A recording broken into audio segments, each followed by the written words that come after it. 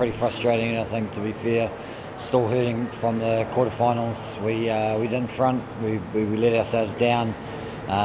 We scraped ourselves back off the ground. We played well against the Kenya team that was played a lot better this tournament, and in the end, to beat a strong South African team with only 2 men on the bench was some pretty gutsy stuff. But in the end, it still goes back to that quarterfinal and the hurt of losing that to Canada. So it's there's been some great stuff there in terms of the way the guys are playing, but obviously didn't get the results in a tournament that was probably there for the taking.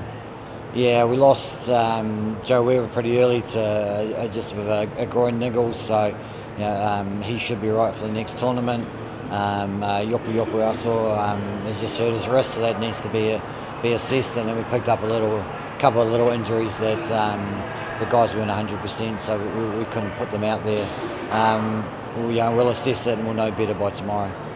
We get up when we know it's a big game, and we don't quite front against games that we think we should win, and we're not in a position to take any team lightly. And you look at the final now, you've got USA versus Canada.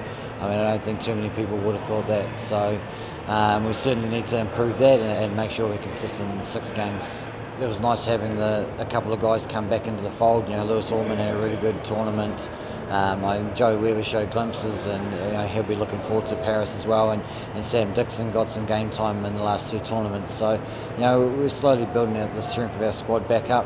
And obviously you got the experienced guys. So heading into Paris, we should have, as well as Scott Curry and Tim Nicholson available, which will certainly boost us heading into that.